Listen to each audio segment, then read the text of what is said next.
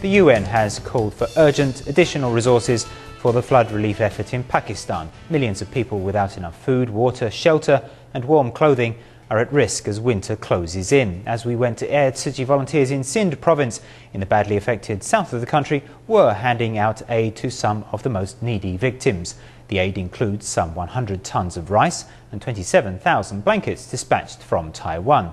A total of around 6,800 households were to receive 15 kilograms of instant rice and 4 blankets for each family. The distribution site was at a sugar factory in Sujawal in the Thatta district of Sindh province. The 8-member Tzu Chi team from Taiwan were helped by local volunteers paid under a work for relief program, as well as recently trained students and local businessmen. Security was supplied by the police. Before the distribution began, we caught up with the team as they were busy preparing to deliver the vital aid. With local police standing guard, the Tzu Chi disaster survey team is heading from the city of Karachi to the local Sindh province town of Sujawal. The team has also brought 8,000 letters written by Master Zheng Yan, communicating her hope and compassion for these suffering people. The love and blessings are echoing in the spirits of the people here. These 4 University of Karachi students and 1 professional have come with the team to help with the work. Once at the appointed distribution site, a local sugar factory, the team starts arranging for the big day. 1, 2, 3. Even the local police help out, as well as some of the locals who set up a large banner that reads Taiwan Tzu Chi Foundation, Pakistan Flood Relief.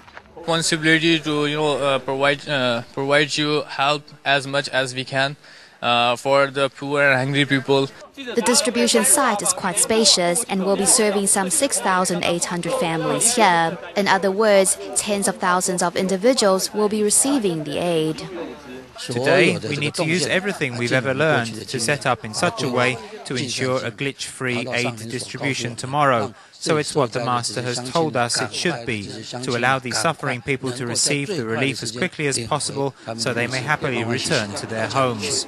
Local government and businesses have been helping Tzu Chi meet this goal. Anis is a successful clothing factory owner from Karachi, and in Tzu Chi's relief team he has seen, for the last 10 days, a group of dedicated, work-weary people. He was so moved he donated 200,000 rupees, making him the first Pakistani contributor to Tzu Chi. That if somebody wants to help poor people, needy people, helpless people, how they have to organize. We are direct, we are focused and we are respectful. Once he understood this, he knew whatever money he gave, Tzu Chi would be used well. Though thousands of kilometers apart, through this disaster, Taiwan and Pakistan have been brought together as of families under the same roof, sharing these trials with selfless love and a blossoming understanding.